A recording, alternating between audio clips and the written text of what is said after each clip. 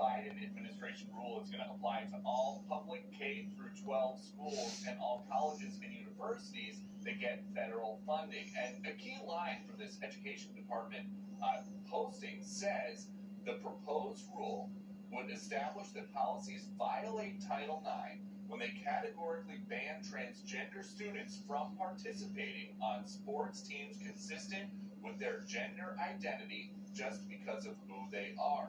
The Education Secretary, Miguel Cardona, explains why his department is stepping in like this. Quote, every student should be able to have the full experience of attending school in America, including participating in athletics, free from discrimination.